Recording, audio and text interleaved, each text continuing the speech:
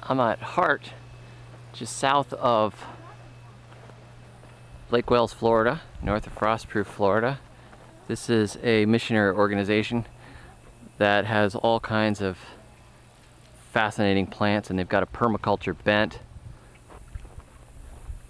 Got some fuzzy gourds back here. Papaya. And there's Jerusalem artichokes and Canna adulis and an edible hibiscus there. This is a sterile perennial cucumber variety here, which is delicious. Also called ivy gourd. There's your ripe one. This is another edible hibiscus. These are varieties of yams growing up here. This is actually the edible air potato, Dioscorea bulbifera, from Mexico. Across here there's velvet beans and a lot more yams, and there's a food forest on the other side. So which one? This one is the rubra over here. Yep, and this with the deep lobing, this is the one that you actually cook and eat. Yep. Edible mulberry. They fruit really well. And this is the African moringa. What did you call it? Moringa? Stenopatella. Stenopatella? Yep. Interesting. The leaves are, you can see the shape, but right off the top I would have said it was like a katuk variety. What's that? Sorrel. Yeah. That's cranberry hibiscus. Yep. We haven't grown that one. We've grown this quite a bit. It's our Thanksgiving cranberry. This is too easy. It looks like it. It looks awesome. And that's African basil. African blue basil. African blue basil and the peach tree. Sterile basil that flowers all year long like that. Starts in that's March awesome. and goes till the first frost with those flowers. The bugs really like them. Okinawa spinach. Haitian basket vine. Peach overstory. Eventual overstory. And this is the edible hibiscus. The other one. Echo variety. Cool. And pigeon pea in here. And that's the Turk's cap. And shampoo ginger in the prickly pear. And then that's taro. Special variety of taro from Thailand that has a low oxalate leaf content.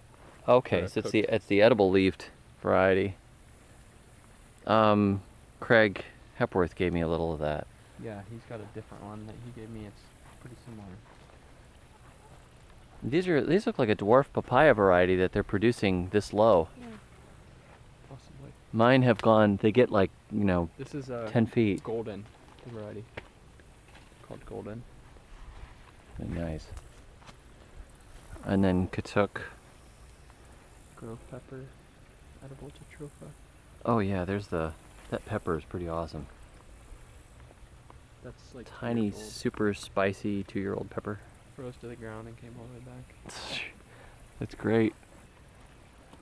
These bananas. And that's Canna adulis. With that's the regular sugar cane behind it? Yeah. I don't know what type. Mine is whatever type they sold at the farmer's market. There were 2 different colors, and I bought both of them, chopped them up, and planted them in the fall. In the spring they came up. Moringa. There's a moringa. Betty bear grass. Where's that? It's a really nice grass that holds back erosion on contour lines. 10-foot root system. Oh, nice.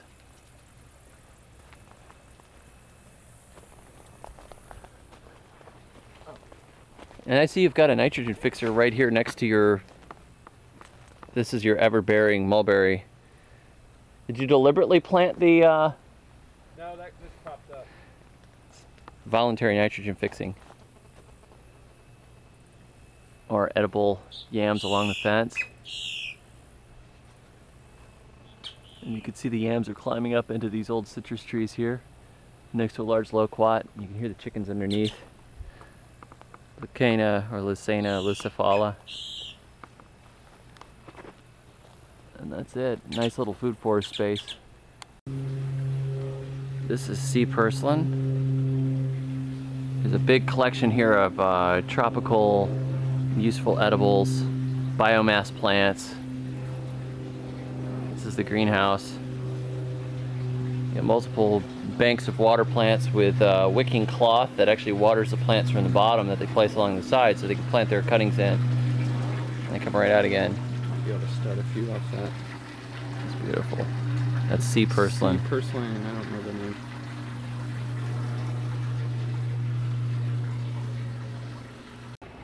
This is Celosia argentea, quail grass or lago spinach.